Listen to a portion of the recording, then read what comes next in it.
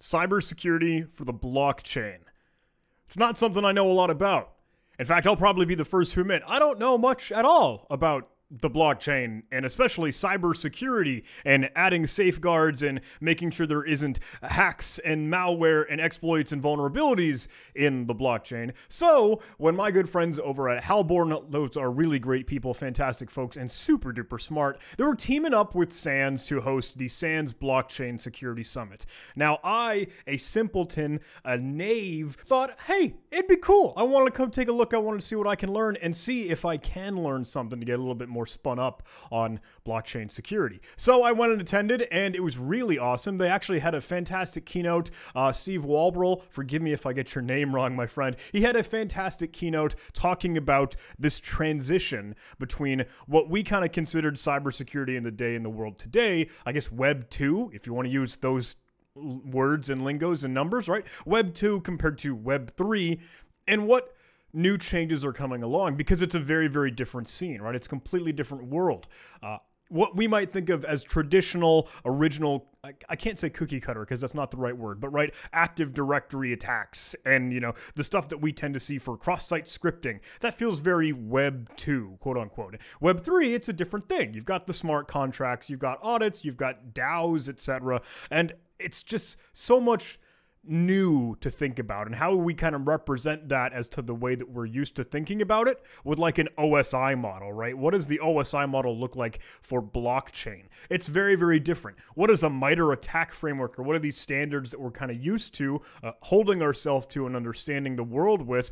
How does that compare in the whole blockchain world? I think it's wild because it brings, it's not, in my opinion, just a John opinion, right? It's not a whole replacement, but it certainly supplements what we've all seen before. It's augmenting how we understand cybersecurity. But when you think about vulnerabilities, when you think about exploits, when you think about attacks in these two things, right? What we're used to is information disclosure and leaks, and something that might be able to get credit cards or social security numbers or information, okay, sure, put out on the dark web, scared around in these onion websites and sold for hackers for hire and malware marketplaces, etc. And that might make a couple bucks, maybe $35 for someone's full biographical and demographic info, maybe $100, maybe $1,000, I don't know, depends how well you do the deal. But if you find a vulnerability in cryptocurrency and blockchain, obviously there's real money on the line always. And that could just straight up mean a vulnerability, no matter what it might seem to be. And we might scoff, oh, it's a cross-site scripting thing, something that we could kind of consider trivial. It could mean serious financial reprimands in that blockchain world. And that could mean millions of dollars lost every single time, which is crazy. You think of the impact that a vulnerability in a bug could have, that's paramount and like tenfold in that whole new world. So anyway, I'm sorry for me rambling. I wanted to chat a little bit about the Blockchain Security Summit. It was super duper cool. All the talks are recorded if you have any interest, I believe, except for one that was there's an individual from the FBI that was talking about, hey, what this new age of, you know, cryptocurrency being a certain sort of getaway car in some cases for cyber criminals and threat actors doing weird, shady stuff. It's wild to see what is the rise, how is the trajectory changing now that this thing is entered the ecosystem, and it's here to stay. I think it's not going away anytime soon, right? I personally attended one of the workshops. I thought, hey, maybe a beginner-friendly and accessible hand-holding workshop would be super duper cool. There was tons of valuable information in there, and it did get hands-on and practical, which is absolutely what I want to do because I want to learn this thing. So let me show you super quick. I got to crack open a virtual machine that's kind of tailor-purposed and dedicated to doing this blockchain security testing and development and getting into Rust and Solidity and all this cool stuff that is a whole new world to me, thankfully, because this is put together by HALBORN and the folks that already knew what they're up to. And it's like a Kali Linux. It's like a Slingshot. It's like a Remnux. It's like a distribution of Linux dedicated with all the tools included for the work that you might end up doing. It's open source, end-to-end, already compiled across different architectures, super duper cool. So you can go ahead and download it. And this is Zion. For one thing, it's super slick. It looks pretty awesome. And you don't have to waste time configuring anything or trying to figure out what tools you need. It gives you just about everything you already need already there. I think it's kind of cool to even actually reference, hey, Kali Linux is a little bit of an origin and inspiration. And seriously, this is put together by the team over at HALBORN, so already incredible fellows doing incredible things. Here they talk about their selling points, but really you want to be diving into the fun stuff. You can go ahead and start the download. I'll hit that button here. They do have already built machines available for VirtualBox or for VMware, or if you're over in that Apple ecosystem doing Mac stuff, you've got a download already ready for you. This does take a significant amount of time to download. I think it was about 10 gigs. And notice they have hardcore requirements here. They say about 16 gigs of RAM and like 512 gigabytes of storage. Look, you don't need that immediately if you aren't doing like hardcore all the time, always blockchain auditing and security development. But hey, if you wanted to go all the way in, you absolutely could. You can tone that down safely if you're just kind of poking around and playing. If you click on the how to install Xyon or hit the docs, you get to be brought over to this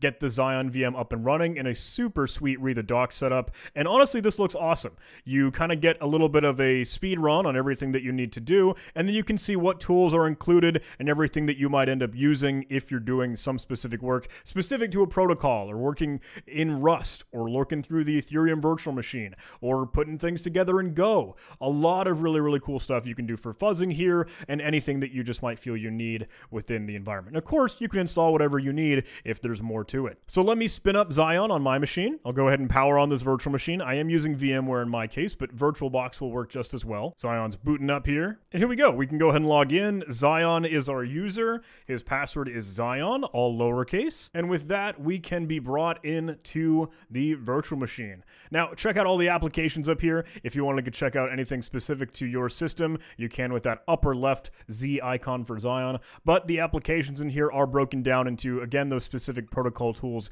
you might have seen in the docs. You also have the Ethereum virtual machine tools, Rust, Golang, etc. All the stuff that you might be interested already accessible for you. So if we wanted to fire up a terminal, we absolutely could. And here we are inside of the Xyon terminal. Already has some things ready for us here. I see there's an Electrum image, and we have Go installed. And if I wanted to try and work with Rust, I absolutely could. If I wanted to work with Solidity, I absolutely could, or any Solana utilities. I believe Near is also in here just as well. So plenty of cool things to dive into. And what I want to showcase really is this small challenge that was presented during the workshop, and it's just small, it's just trivial, it's something to kind of get your feet wet, but it is going to be exploring what you can do with a private key that you might find sloon somewhere on the internet. Maybe someone accidentally shared, the QR code for their wallet, and this was all kind of based off of their workshop that they were using to discuss getting into this smart contract shenanigans here, and this is the start of it here. This is actually seeing this QR code, knowing that, okay, this is the representation of a private key. So I'm going to go ahead and download this. You'll notice I already downloaded it, so I do have it already present in my downloads folder already. So I'll go ahead and remove the one that I just downloaded, but I did want to show you that process. It's super quick, super simple. Let's hop back over to our terminal. I'll move into downloads, and now we have that file here. Now we want to go ahead and scan this QR code, right, to get the legitimate value of what this private key or wallet address is looking like, right? So you could use a tool like Cobang. Cobang is included in Xyon, and it is something that you could just simply open up if you wanted to go ahead and drag in or upload a specific file, and that would render it out and give you the raw results here. You could do the very, very same with ZBar image, which is a command line tool that I am most used to, but you would need to go ahead and install it. So that is a sudo apt install ZBar tools, and we do have Z shells autocomplete already installed and ready for us, which is why you saw that already created here. So, but if I were to go ahead and just simply run ZBar image on that private keynote, you can see it turns out this private address here, hex starting with the 0x 598BD, etc., etc., etc., etc.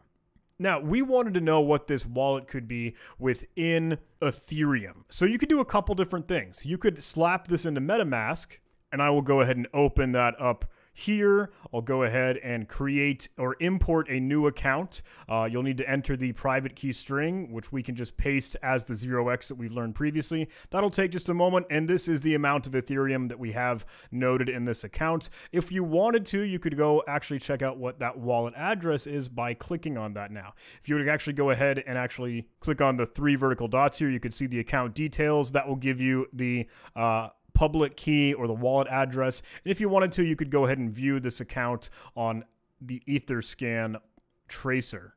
Here's that view account on Etherscan. That brings us to it. And we could see some of the previous transactions here. Now, there are a couple interesting ones here. All this is within, okay, the 3 days ago time frame because, hey, this is everything that they were setting up for the workshop. Now, the latest one is something that they wanted to kind of showcase here. If you went to go see what they were transferring out to, notice that all the others had an issue that, oh, they're out of gas, so they can't really perform that transaction. But now going out to this previous one, scrolling down to this wallet, we can assume, oh, maybe this wallet was already compromised because someone had already seen this private key. So that last transaction actually has an admin withdraw transaction some time ago. So they may have taken some money out, and let's go ahead and look at that specific transaction, clicking on the 0xF55, etc. And scrolling down, we can kind of get a little bit more information about what happened during this transaction. When it was, what block it was on, who it came from, who it went to, etc., and the value that would have been used here in Ethereum. Now, if you wanted to click to see more, you could get some other information. You could see the admin withdraw function that was being called here and some input data that could have been supplied. If you wanted to view input data in a different way, you absolutely could, or try and decode this, and you might be able to receive or see some interesting data that would have been passed into that function. If we switch this back and decode it as UTF-8, we end up tracking down what would have been the quote-unquote flag for this challenge, or that kind of treating this as a CTF or a capture the flag event and exercise. This ending here, SEC554 hacker, some cute leet speak for SEC554, which is the SANS course where they end up going to be showcasing blockchain and smart contract security. They've just now amped this up to a 5-day course, all put together by, again, Steve, who's running that workshop and rocking it over at HALBORN. So that's something pretty cool, pretty interesting, and just a nice little Easter egg if folks had any interest in diving into this thing, getting hands-on with Zion, learning about all these things, and doing some of your own testing within Solidity and Rust and the real protocols rather than just kind of, hey, tracing around it on Etherscan or some of the others. But all still super cool stuff, enough to get our feet wet and enough to kind of find a flag here. So I enjoyed that, and I thought, you know what, this was some cool exposure. This was a lot of fun. If you wanted to get into a little bit more extracurricular, you could try to figure out how we might convert a private key into an Ethereum wallet public address. And this is what I ended up doing, honestly, before diving into MetaMask. I thought, oh, I wonder if there's a way to do that from the command line. So I found this article from Free Code Camp, which is awesome and phenomenal. And they kind of showcase, hey, this is what you could do, and this is how you might want to understand a little bit more of the math behind it. So you had a private key, but if you want to learn some of the cryptography behind this thing, it is using ECDSA or elliptic curves here. And if, honestly, you could build this in Python. So thankfully, scrolling through this as you learn a little bit more about it and as you see how this is all put together, I am just kind of cruising through here because they get into creating the checksum and learning about all the other algorithms that you might be using to work with those hashes. Truthfully, I'm A-okay with all that. If you'd like to read up about it, you're more than welcome to. That's really how they end up determining the public key. But it is all put together in a nice GitHub repository, and it's actually going to be a library you can pretty easily install and use. So if I wanted to Pip Install Blocksmith, that is how you might be able to retrieve or generate private keys or a wallet from a private key. So this is the syntax that we need. We just need to go ahead and install Blocksmith. So what I would end up doing is Pip Install Blocksmith, as you can see I had already previously done. And we've got this private key hex here. What we could do is go ahead and move into Python, and I'll import Blocksmith, just as it's suggesting, and I'll specify that key variable being only the hex portion here, because it'll probably be unhexlified with bin ASCII or something in Python, right? So you don't need the leading 0x at the very, very start. I will remove that. And now, honestly, we could just kind of pull together this syntax. We'll just copy and paste, hey, they're using the Blocksmith Ethereum wallet, generate address, and slap this in here. If I print this, you'll notice EBE1437. This is the very, very same as what MetaMask gave us just a moment ago. You can see EB, and I think if I actually zoom in on that, oh, there we go. EB1437, the very, very same as what we have already calculated within Python. So that's a neat thing. Hey, aren't reliant on MetaMask if nerds are interested in that. But anyway, I had a whole lot of fun taking a look at the HALBORN+SANS Blockchain Security Summit. I learned a couple new things, and I'm excited to go see what else we could dive into. Maybe it'd be kind of fun to play Ethernauts or Crypto Zombies, or just get a little bit more exposure and be hands-on with this thing. I don't know Rust. I don't know Solidity. I know a little bit of Golang, but how often are you going to see that? I guess it's there a little bit. I don't know. All things that I'd be super interested in learning about. I know NomSec is doing some incredible stuff with HALBORN just as well, kind of spread the knowledge. Also, HALBORN has just released a recent Protocol Wars video, which was a series that I did with some members of their team to kind of interview them and get their thoughts. Hey, what protocol is the best protocol and why? Is there such thing? What can you tell me about Near? What can you tell me about Ethereum? What can you tell me about all these other things? And I had a whole lot of fun. And if you'd like, please go check that out. I have that over on their channel because they should get some love too for all the sweet stuff that they're up to. So if you haven't, go take a look at the SANS Blockchain Security Summit. Some of the recordings are already available, I believe, or if not, they will be absolutely soon. And good learning. Thanks so much for watching, everybody. I hope you enjoyed, and we'll see what more of a mess we can get into with some of this stuff and shenanigans here. I love y'all. I'll see you in the next video.